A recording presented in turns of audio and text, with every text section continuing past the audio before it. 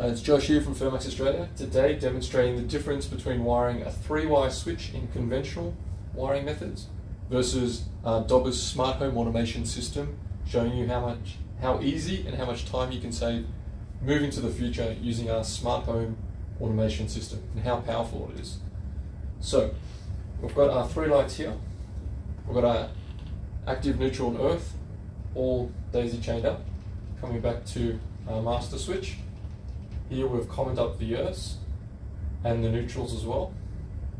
The active from our power source, from the switchboard, is wired into terminal number 1, where we've got our switch wire white connected. In number 2, we've got our black with our red, which is actually our active from our lights, into port number 2. And then with our common, which is a red wire. That red wire is then looped in and commoned up into switch number 2 and wired into the common of our final switch, of our 3rd switch.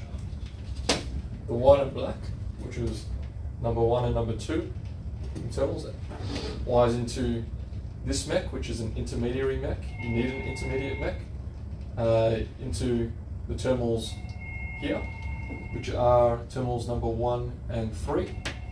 And then we've got our blacks in 2 and 4. And then that wires into numbers 1 and 2 into our final mech over here, final switch. So as you can see, it's quite complex in terms of what's required to wire and configure a 3-wire switch in conventional methods. Okay, let's power it up and demonstrate it working. Okay, now with the power on, our 3-way switch means that we can actually turn on and off the lights from any of the light switches.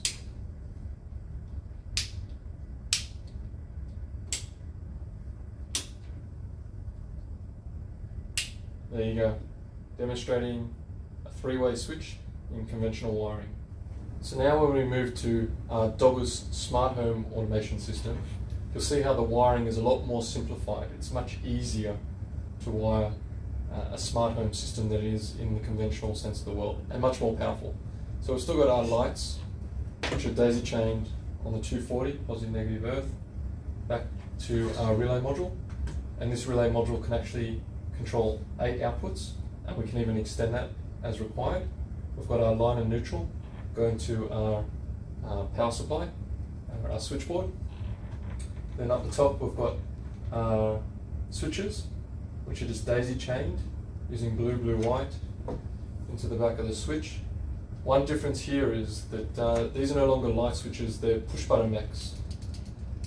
Okay, and we've just used a cat cable and we've looped in, looped out, blue and white into the different switch mechs. And it can be any push button switch mechs. As you can see, they're all 3 different designs. As long as there's a push button mech that goes into this little module here, we can control it and use it. So we've programmed it up already, so the top ones are all now 3 push buttons, 3-way switch. So that turns on, off, off. There you go. The beauty of this though is now that it's a smart home system, if we wanted to change the programming and only make this top button and this top button activate the 3-way switch, it's a simple quick step to change that programming function and dump it into the device here. There you go, showing the power of the DOBISS smart home automation system, comparing the wiring of the conventional 3-way switch wiring to DOBISS smart home wiring. It's Josh from Firmax Australia. Bye for now.